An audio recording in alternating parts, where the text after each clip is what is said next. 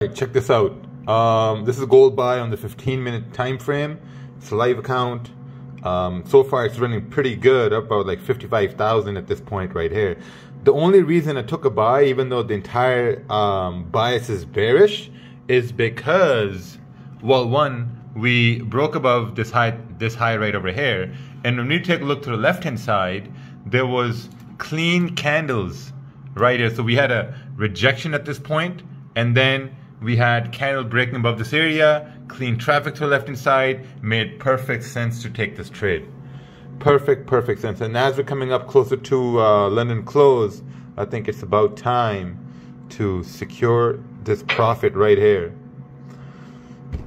Good, almost at 2 million at this point. It's crazy how we started this account, because man, this account started all the way from the April.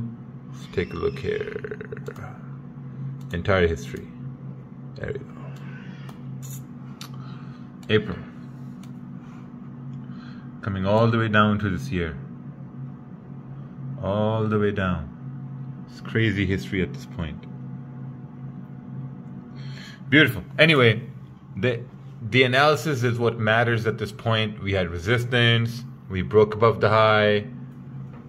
Buys above this candle and clean candles to the left hand side. And now when you look at the charts at this point, you can see we're coming up to a possible rejection area here to the left hand side. So price may kind of like, you know, have a little problem right here. Also, like, you know, it's close to London close, so who knows what's gonna happen. Yeah, so review this, go over this, and then you can too catch these trades, clean traffic, etc. Take care.